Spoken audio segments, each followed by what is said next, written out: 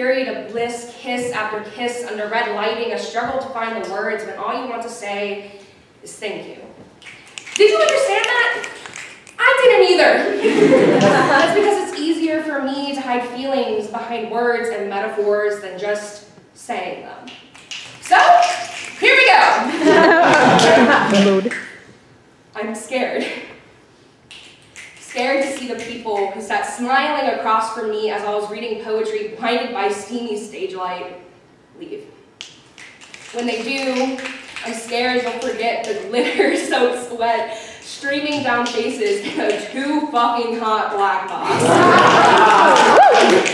I'm scared they'll forget the clothing-swapped, heart-stopping shots of $5 vodka spinning the wheel of life literally under the screaming of who gets the blue card, who has to use a bottle cap as a game piece.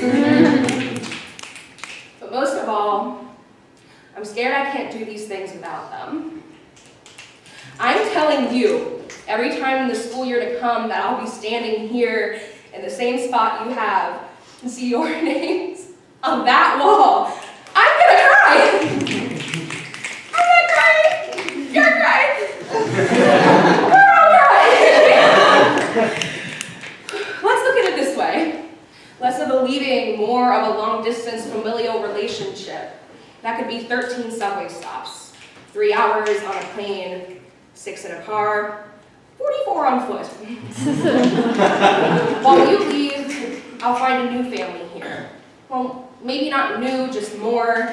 Just like I did 3 years ago when I shared a legible scrawl to a girl in a blue paisley romper in the back of Collins.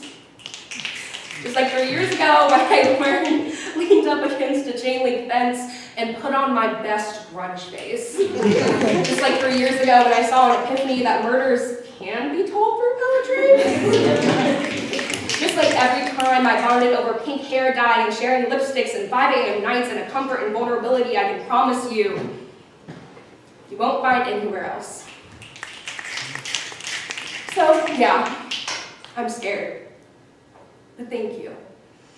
I'll miss you. I'm scared. I'll miss you.